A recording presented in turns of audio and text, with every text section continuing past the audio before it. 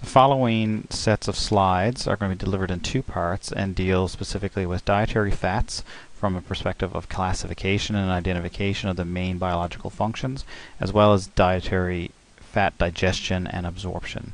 These slides are meant to accompany and supplement the information given in lectures to the Year 2 undergraduate metabolism students, as well as the Masters of Nutrition students from their dietary fats and fat recommendations lectures.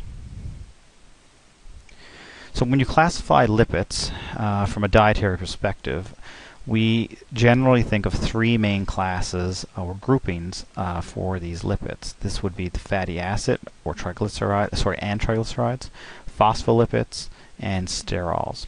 There are other lipids, and depending on the perspective from which you are looking into lipid metabolism, other lipids such as glycolipids are relevant and important for various biological and cellular processes. However, we're not going to touch on any of these in these slides.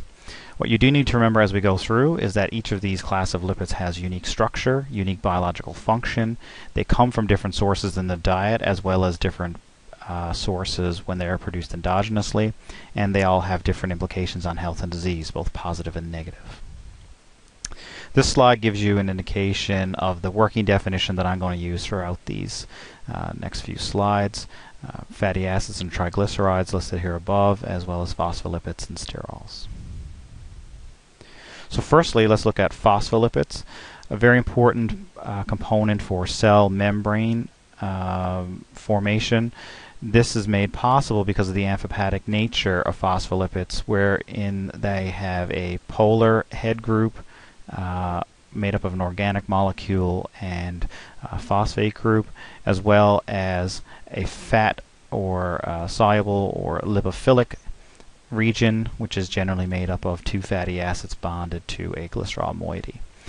As you can see from this cartoon, you have the organic head as well as the phosphate group residing in the aqueous media, while the lipid media is where the fatty acids tend to reside or will reside.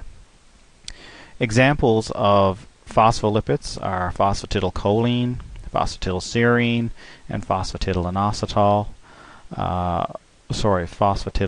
Ethanolamine, apologies. Generally, they follow the same principle in terms of their structure, where you have the phosphate group, the organic head group, and then the two fatty acids of various chain lengths, size, bonded to the glycerol, which is here. So structurally they differ, and because of these structural differences they can fulfill different roles when they are present in a biological membrane. Phospholipids have the unique property of organizing themselves spontaneously into bilayers when they are found in water or aqueous media. And this is given here through the example of phospholipids plus water, and you can see the arrangement of a monolayer where you have auto-arrangement of the lipophilic end. Then you have the arrangement of the bilayer where you now have basically a mirror image of these monolayers. They can exist in several fashions, one being spherical in nature, but not forming specifically a bilayer in the sense that it could be a spherical cone with all the lipophilic fatty acids directed inward to the core. Or you can form vesicles, which is example D, where you have the arrangement of the lipid bilayer in a circular fashion. We just consider this a cross-section through a sphere, where you can have the exterior and the interior both being hydrophilic areas. And they can also arrange in more complex layers where you have multiple bilayers folding up on top of each other, forming again two lipophilic regions, or hydrophilic regions, interior and exterior, and you can have different spaces in throughout. Typical thickness of a phospholipid bilayer tends to be between 30 and 50 angstroms. That's about 3 to 5 nanometers. Next, we're just going to touch on cholesterol and some of the other dietary important sterols. This is the structure of free cholesterol, the chemical structure. You can see the generally conserved sterol ring structure here in the center. Most, if not all, sterols tend to have this structure conserved within them, and you get your variations in the level of saturation of the bonds within the ring, as well as the side groups attached to this ring. So in this case, you're seeing free cholesterol, as I mentioned. This is the form of cholesterol which is found generally in cell membranes. It's also the form of cholesterol which would tend to be metabolically active in processes such as the synthesis of bile acids or the synthesis of vitamin D.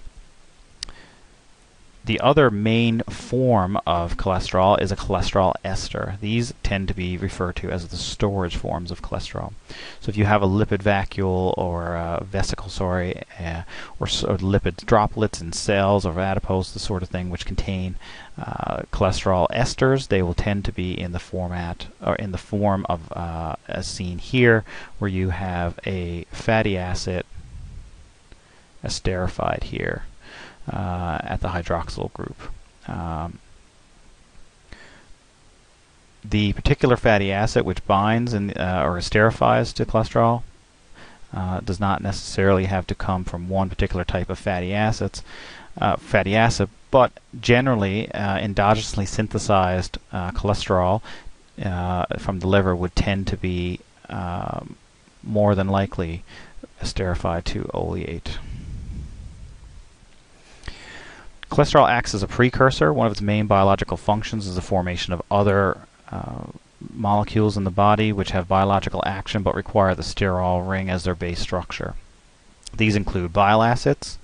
Here you can see two examples of bile acids, cholic acid and echinodeoxycholic acid. The conserved ring structure is here. However, you see there's no level of desaturation present, but you do see variations on the side chains and the presence of this carboxylic acid group out here. Vitamin D is produced in the skin following exposure to UVB rays, and its precursor is also cholesterol. You can see again the conserved sterol ring in the pathway to the production of to the production of vitamin D.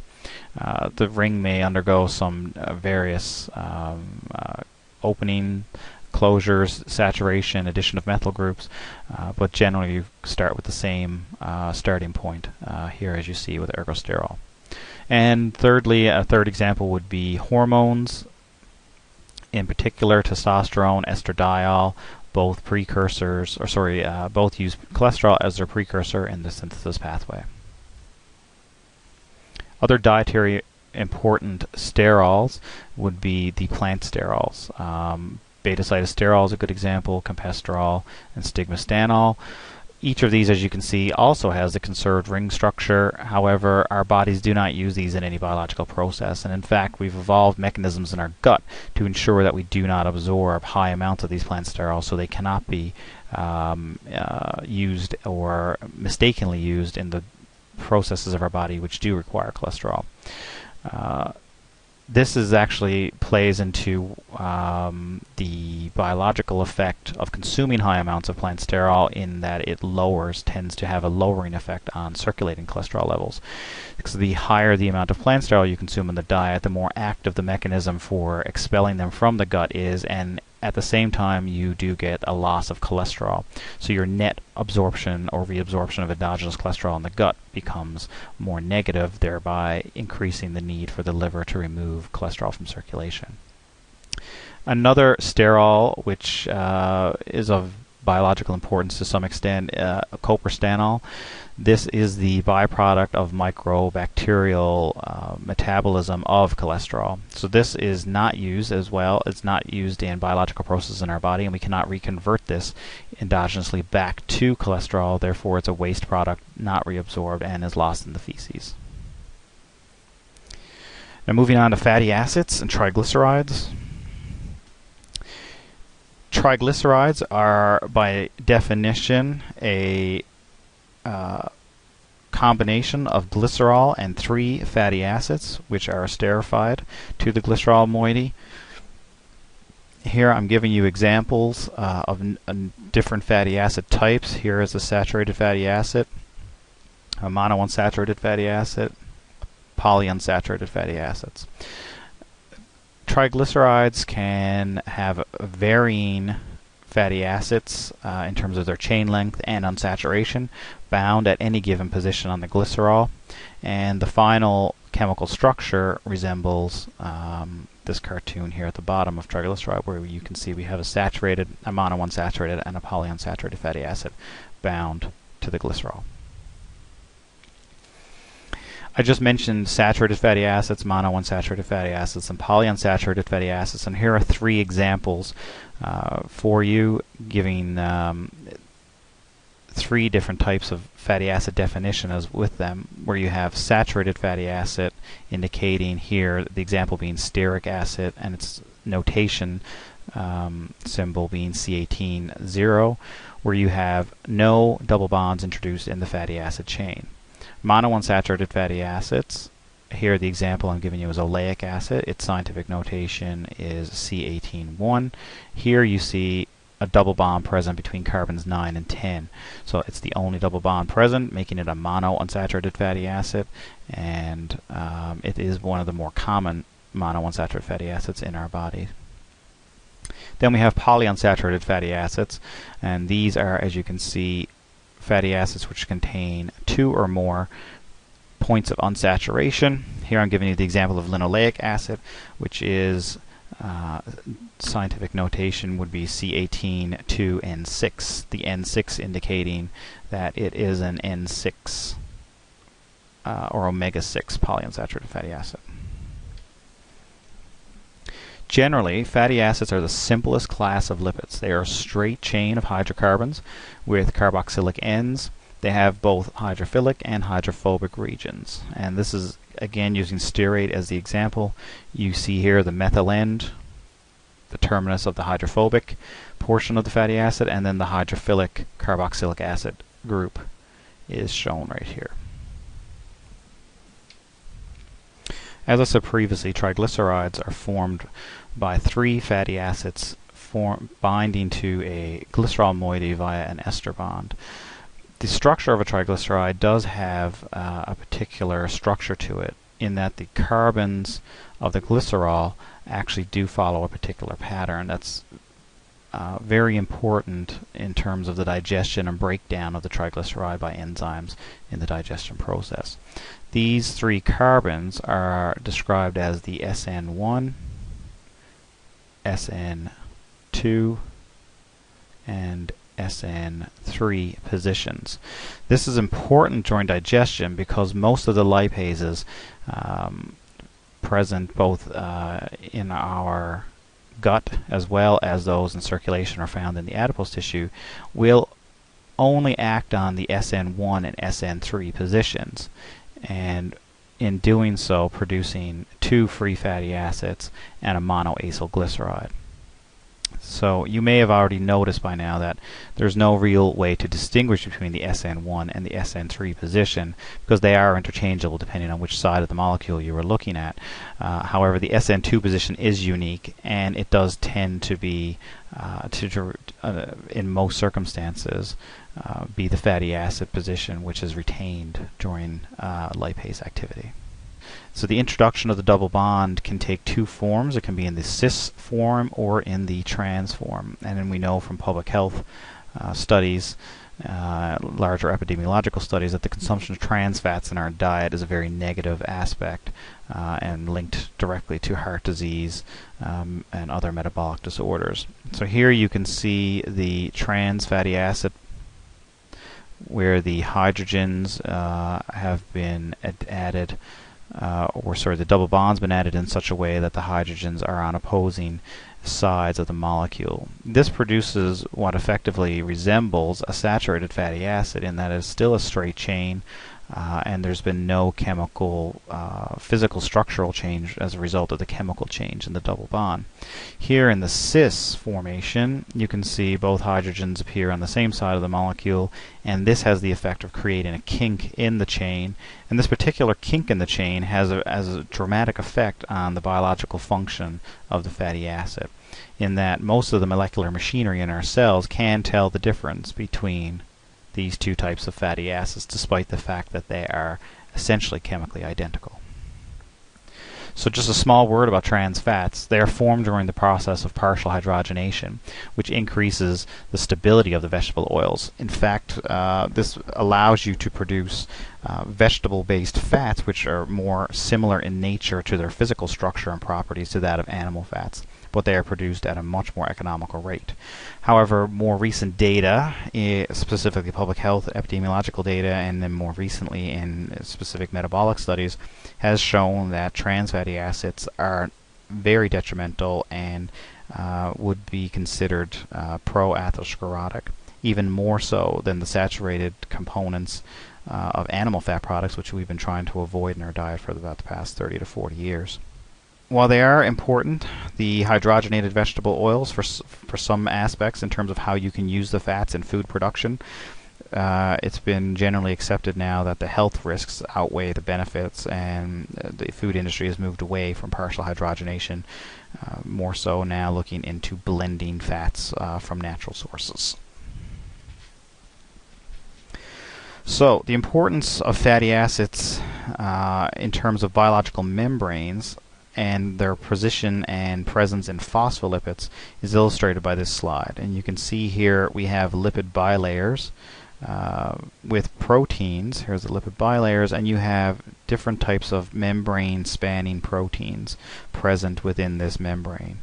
And they give you an example of why varying chain length is important, as well as degree of unsaturation, because both of these proteins differ in terms of their own structure, and they both create situations where you require very thick or a large distance between the exterior and interior surface of the cell of the phospholipid bilayer, and this would require fatty acids bonded to the phospholipid that have long chain, as well as possibly high degree of unsaturation.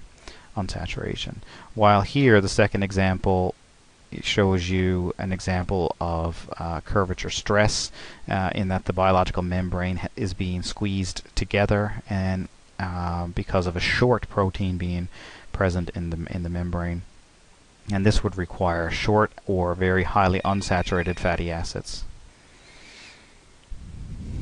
So further to this idea of curvature stress related to the membrane-bound proteins, you can see here in example A, you get different folding and or inversion of fatty acids relating to the type of fatty acid that's associated with the phospholipid. Here you see they are repelling, forming a bend or a inversion in the lipid membrane. So you have to think of these as being cross-sections through a three-dimensional structure.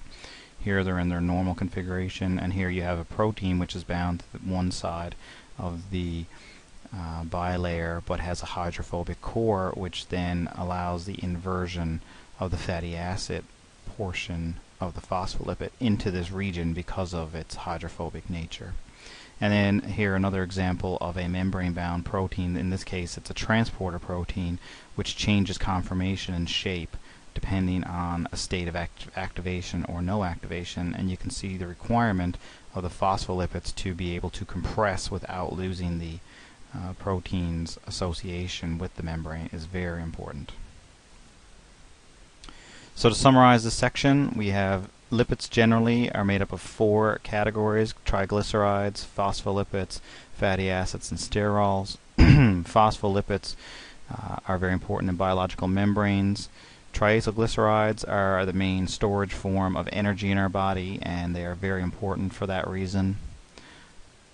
Sterols, they have a structural function, but they are also the precursor to the numerous other sterol-related molecules. And we can acquire these lipids both from dietary sources and from synthetic sources within our own bodies. However, some of these fats are essential, and in particular certain fatty acids are only acquired through the diet, as we have no capacity to produce them ourselves. Biological importance of fats are, as I've already covered, membrane formation and integrity, energy source, i.e. beta oxidation and energy storage, cell signaling and metabolic control. Examples of this are carcinoid formation, steroid hormone formation, and the phosphatidyl inositol cycle. They also serve functional purposes related to heat conservation, in that subcutaneous fat prevents heat loss from our body, helping us maintain our core temperatures.